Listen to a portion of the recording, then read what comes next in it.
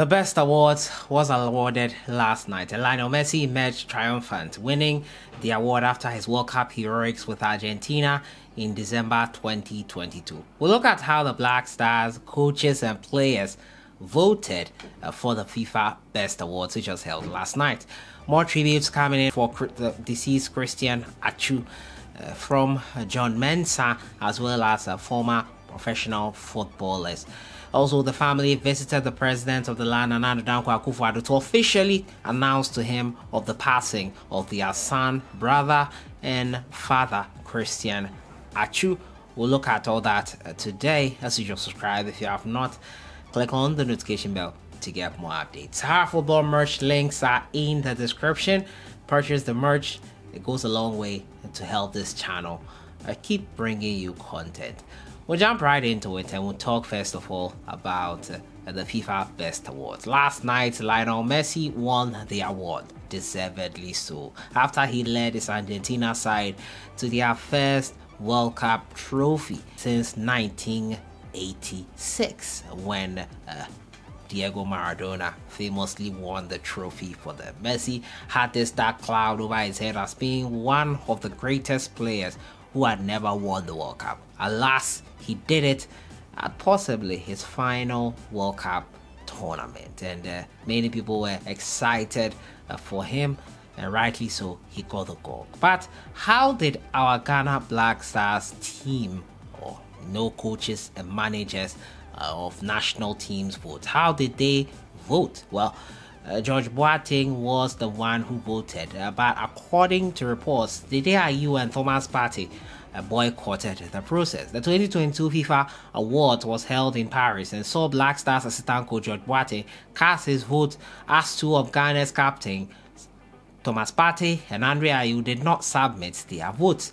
The FIFA Best Football Awards, which is voted for by national team coaches and captains, as well as journalists and supporters worldwide via FIFA's official website, allows voters to choose who should be crowned first, second, and third in different categories. At this year's edition, which was held in Paris, Black Stars captain Thomas Partey and Andre Ayew did not cast their votes, as Messi won his record 7th Men's Best Player of the Year, with Lionel Scolani and Emiliano Martinez picking up the Best Coach and Best Goalkeeper awards. According to FIFA, none of Ghana's captains voted for the Best FIFA Men's Player of the Year, as well as Coach and Goalkeepers of the Year. However, Black Stars assistant coach George Boateng, who took part in the voting, chose Kylian Mbappe as his first FIFA Men's Player, with Lionel Messi and Neymar in second and third, respectively. For the FIFA Men's Coach of the Year, George Boateng went for Argentina coach Lionel Scolani in first, with Morocco coach Walid Ouedraogo in the second, and France coach Didier Deschamps in third place.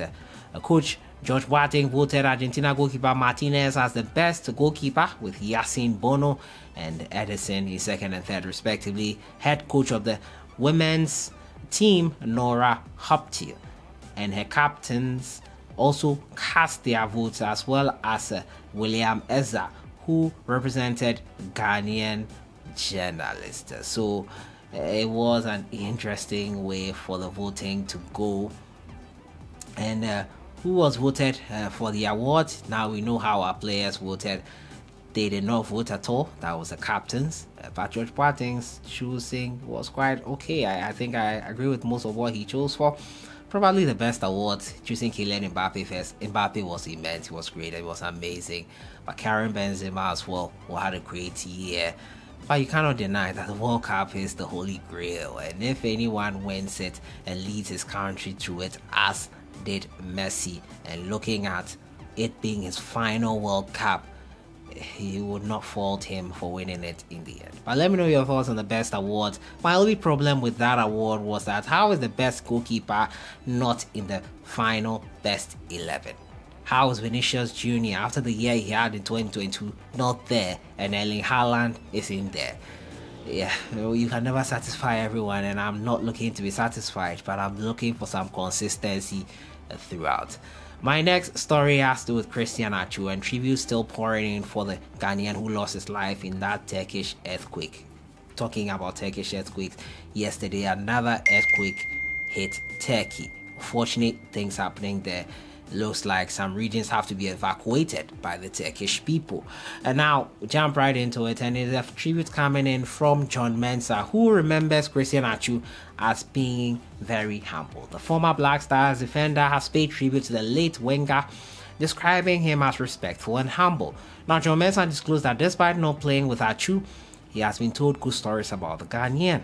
He contended the unfortunate incident that happened to Atsu has left him shattered, and assured that the ex-footballer will support the family in their trying times. Christian Atsu was respectful and humble. I didn't play with him, but I saw him a couple of times. What happened was sad and unfortunate.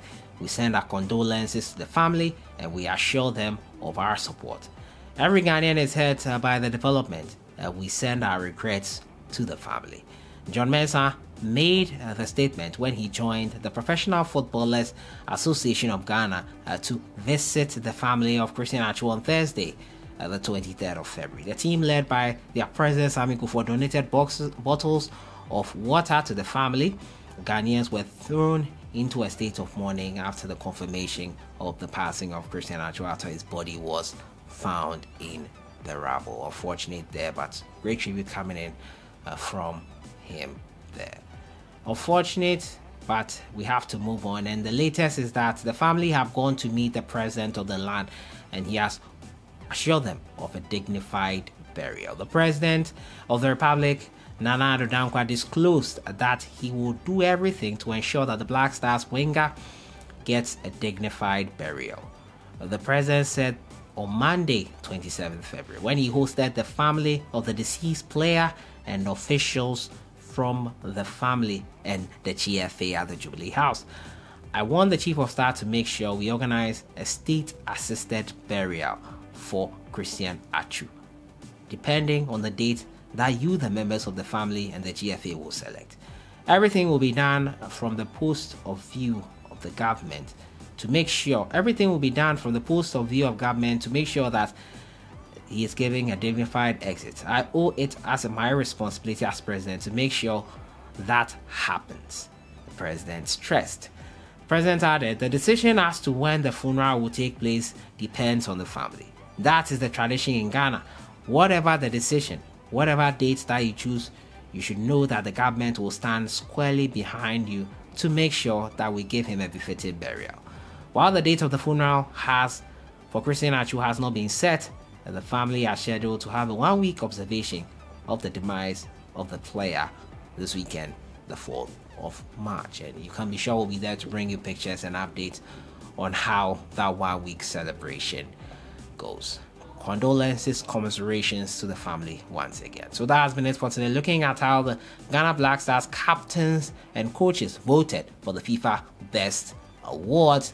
Also looking at Christian Atsu's tribute coming in from John Mensah, and the president assuring them of a dignified burial. I'll see you guys in the next one. Thoughts in the comments box. Enjoy the rest of the week.